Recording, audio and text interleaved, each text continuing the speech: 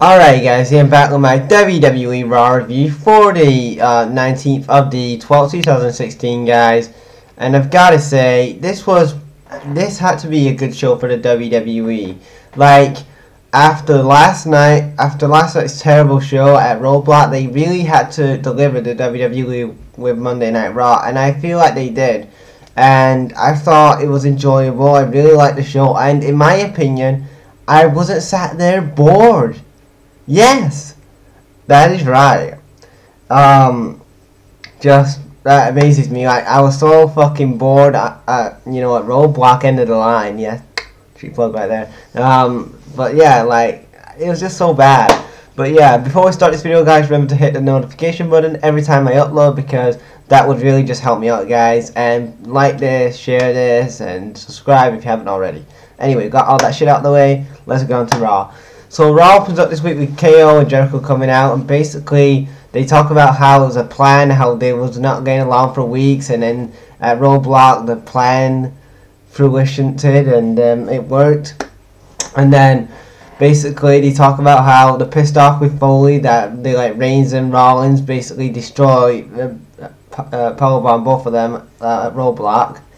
Then Mick Foley comes out and says that at the Royal Rumble it's going to be KO defending his US title against Roman Reigns. And I'm like, are you serious, man? Why Roman Reigns? Like, what? Is this going to really sell tickets for the Royal Rumble? Like, it's bad enough that the WWE's attendance for Roadblock, a minor pay-per-view for their, minor pay-per-view for December, is not getting any ticket sales. But and then you say that basically, instead of having what the fans want in a Kevin Owens and a Chris Jericho feud for Royal Rumble, you say fuck you to the fans, and you basically say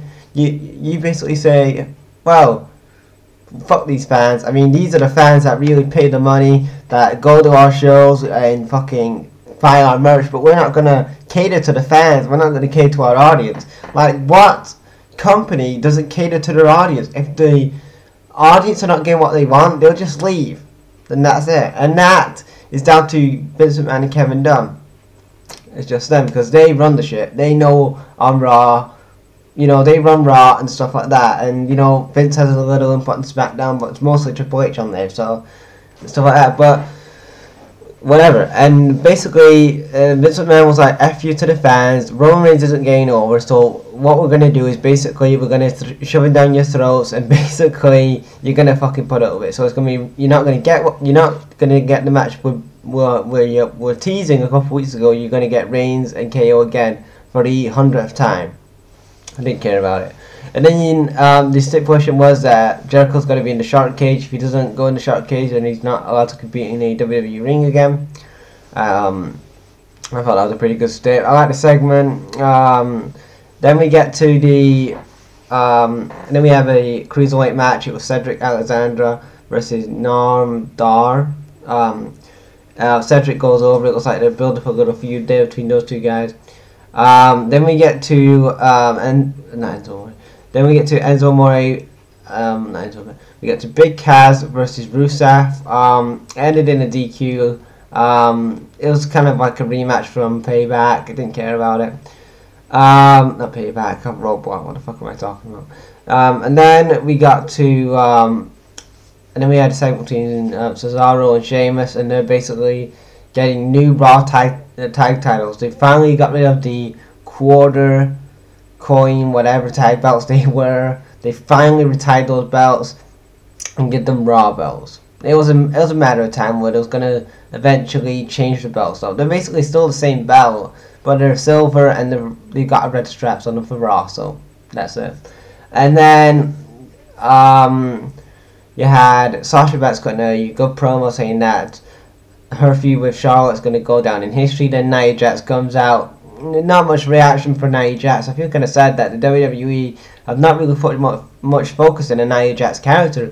Like, she was good on NXT. She was dominant, like when she debuted on the main roster after the draft. And then since this Sasha and Charlotte feud has really elevated the women's division, it's like the rest of the women cannot get over. They struggle to get over. Look at Bayley. I mean, she got a good couple pops on Raw, but she isn't getting over. and Nia Jax isn't getting over. You know why, WWE? Because your solar system for many months was Charlotte and fucking Sasha Banks, and I don't mind that. But when you don't put much focus on your other women wrestlers, how the hell are we, the fans at home and in the live events and stuff like that, and at your Raw and at Raw and pay-per-views, supposed to get invested into these women if they're not got the proper characters and proper storylines to really get me invested in these other women? Like, in my opinion, Sasha and Charlotte are on a different level. Like, their matches and their feuds are just up here, and the rest of the women are like here. But on SmackDown, you have all the women on the same level who are like legit challenges for Alexa Bliss for the title. But on Raw, it's like you're like they're up there, and the Raw women are like down here. The rest of the Raw women are down here, and Sasha and Charlotte are like way up top. And that is not fair, because you've got good women wrestlers like Bayley in there, and the Nia Jax, and you're not using these women properly. They're not over properly, and that is to do with basically booking and not featuring them properly and not trying to get these over. Bayley was fucking over as hell on NXT. So why the hell does she fail on the main roster? And they're gonna say, oh, well, it's a bigger audience. Who the fuck cares? Because in my opinion, she's over anyway, over in NXT. So why can she not get over on the main roster? You know why? Because fucking booking sucks on the main roster for Raw. It does. I feel sorry for people who are going to go on Raw from NXT. I just feel sorry for those guys. I hope Samoa Joe is not going to Raw, because the same thing is going to happen to him. Nakamura, fucking Revival. If those guys go to Raw in January, I'm just going to really get pissed off, because I know they're going to get lost in the shuffle. Well, especially with Samoa Joe is in Revival. Look what happened to Anderson and Gallows, man. Anyway. And then we got Bayley and Charlotte having a promo, and then it led to a match. So it looks like Bayley and Charlotte for the Royal Rumble there. We kind of saw this coming from Survivor Series anyway. But yeah, Bayley got a good reaction actually on this last episode of Raw. Bayley wins by roll up. It was a short match. Then we get another cruiserweight match. Well, not a cruiserweight match. We get a cruiserweight segment. Sorry. Neville comes out and basically talks about how the fans never really respected him. All they cared about is when they felt sorry for him, and basically when he was basically doing nothing. And then he said he's tired of catering to the fans and he's out for himself, and he's basically going to dominate the cruiserweight division. And the one thing I do like about the cruiserweight division, I know that they've been very. I'm glad that they're giving them promo times. Like, we had 2 promos tonight from like the 2 heels the 2 heel cruiserweights, and I really like that. And then Brian Kendrick comes out and attacks T.J. Perkins and Rich Swann, and it looks like, to me, at the Royal Rumble, they're going to have a fatal 4-way for the cruiserweight title between Brian Kendrick, Neville, and T.J. Perkins and Rich Swann.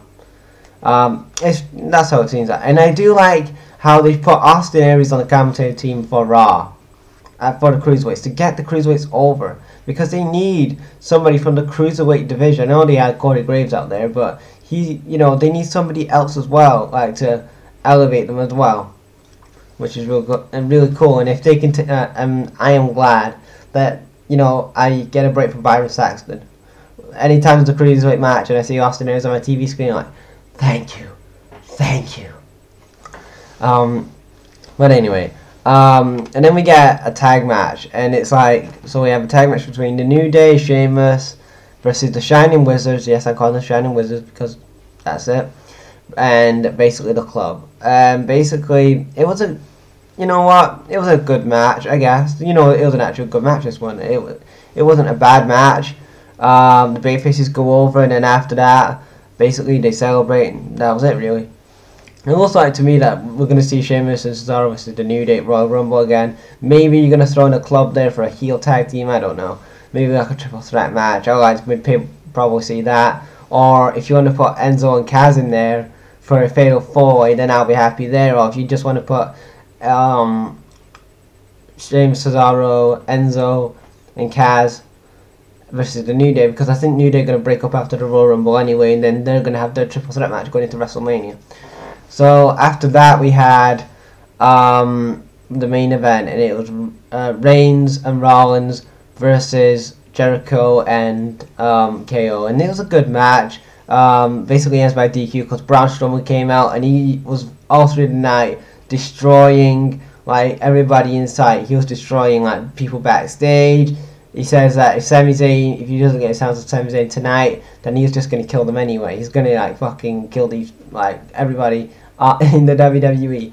Like I fucking loved how Braun Strowman was booked. It was like finally the WWE finally they're building up a new star in a Braun Strowman finally, and I'm glad that they're giving him such a big push, but they're not like shoving him down our throats. Like they're protecting Braun Strowman very well, and I really like that. And then basically he attacked Reigns and Rollins, and then that's how the show ended really, and that was awesome. Having Braun Strowman end the last episode of Raw was pretty damn cool, man. I just see big things for Braun Strowman in 2017, guys. I'm sorry guys that this Raw reviews are pretty damn long, but I just wanted to talk about quite a lot of things on Raw, so yeah. That was my WWE Raw review, guys, for the 19th of the 12th, 2016, guys. What did you guys think of this last episode of Raw? Leave your thoughts in the comments. Remember to hit the notification button every time I upload. Like, share, and subscribe. And check you later.